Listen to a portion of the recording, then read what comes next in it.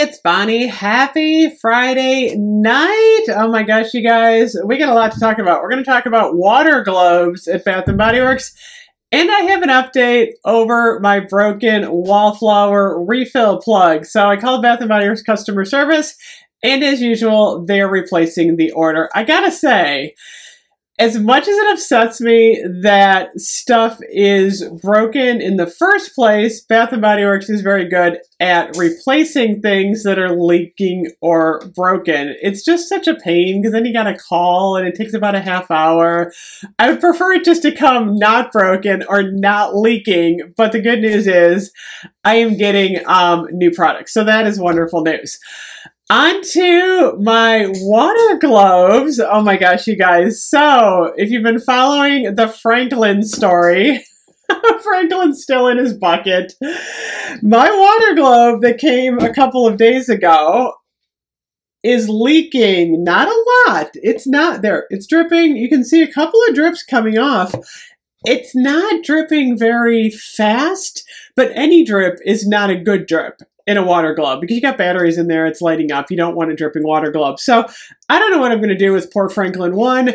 I'm probably going to, in the summer, maybe like put him outside and see what happens there. But Franklin 2 has arrived. Franklin 2 is not leaking. These water globes are heavy, you guys. Oh my gosh. Beautiful pink flamingo. They are $74.95.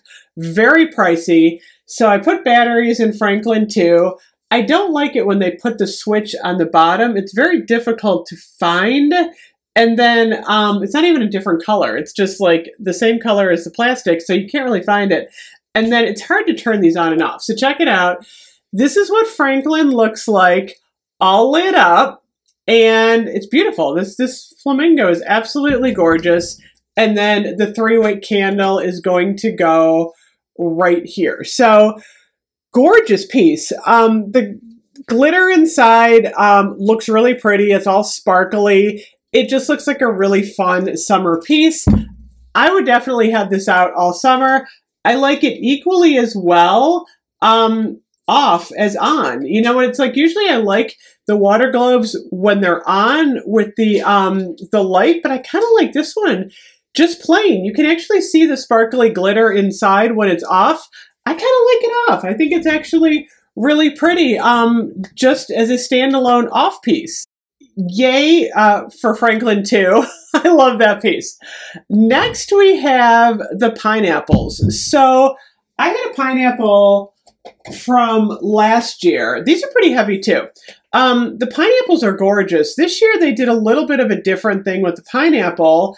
And where's, oh, see, look at my pineapple switch is on the back of the unit. I like that a lot better. The pineapples are gorgeous. I don't know if you can see this on camera. I'll do a TikTok video of these. Beautiful. The pineapple is absolutely gorgeous. I actually like the pineapple lit up. You can't tell on camera as much. There we go. You can see the glitter. Because I think it's clear. It looks prettier than Franklin. The pink, I don't know why. It just, I mean, it's pretty lit up. I like it lit up, but like I said, I like it equally as much when you just turn the light off. The pineapple, you got to light the pineapple up because the pineapple's got all this gold and it looks like a pineapple.